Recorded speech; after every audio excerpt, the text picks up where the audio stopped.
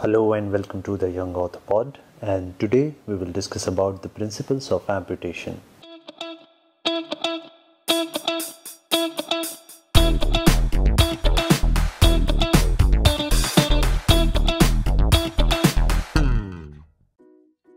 Surgical amputation of an extremity should be viewed as first step towards a more productive life rather than a failure to save the limb. In this video, we will cover the indications, the types of amputation, and the surgical principles of the amputations.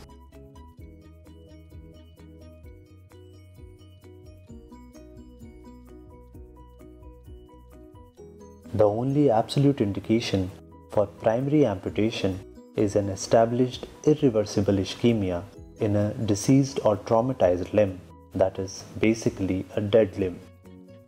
Other relative indications include peripheral vascular disease, which is the most common indication, burns caused by thermal or electrical injury, and frostbite.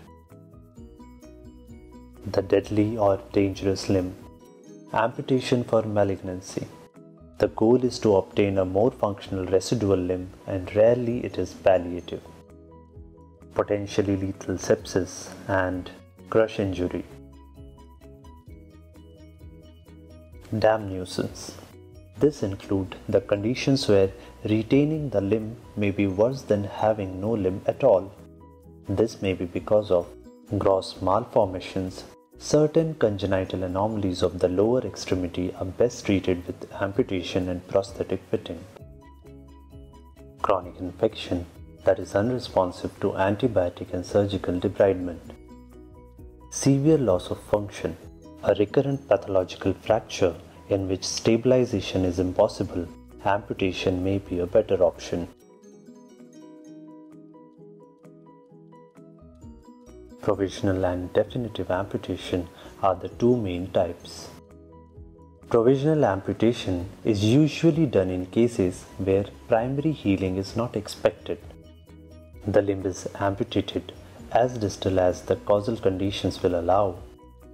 Reamputation is performed when the stump condition is favorable. A definitive end-bearing amputation is performed when the weight is to be borne through the end of the stump. Therefore, the scar must not be terminal and the bone end must be solid, not hollow, which means it must be cut through or near a joint. A definitive non-end-bearing amputation is the commonest type. Because the weight is not to be taken at the end of the stump, the scar can be terminal.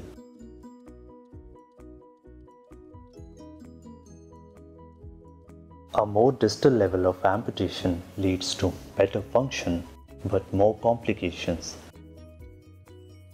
And a more proximal level of amputation is associated with decreased complication rate but is functionally poor. The surgeon must consider needs of the patient and the comorbid conditions while deciding an appropriate level of the amputation. If ambulation is the chief concern, the most distal level possible is chosen.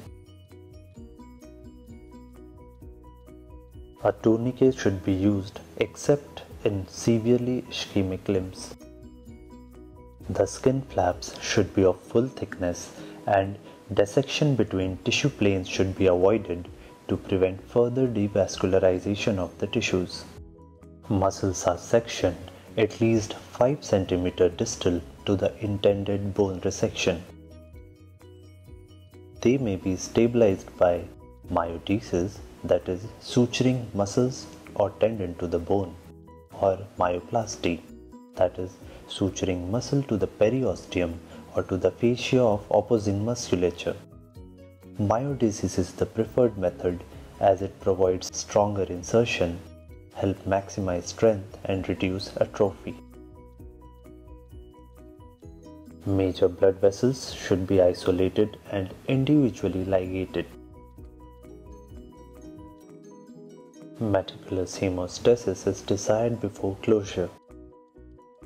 Nerves should be isolated, gently pulled out and sharply divided so that the cut end retracts deep into the soft tissue envelope. Crushing the nerves should be avoided as it may contribute to postoperative pain. Excessive periosteal stripping should be avoided to reduce regenerative bony overgrowth, and bony prominences should be trimmed and rasped to form smoother contour. Proper bone and soft tissue handling are necessary for crafting a healthy and functional amputation stump. Poor handling of already traumatized and compromised tissues increases the risk of complications. Postoperatively, a rigid dressing consisting of plaster of Paris cast is applied to the stump. Rigid dressings help in reducing edema at the surgical site, leading to improved wound healing and early maturation of the stump. Postoperative pain is also observed to be less with rigid dressings, leading to earlier ambulation and rehabilitation. So this was a brief idea of surgical principles of amputation. Let us know in the comment section below if you like this video. We will be back with another video in orthopedics. See you soon.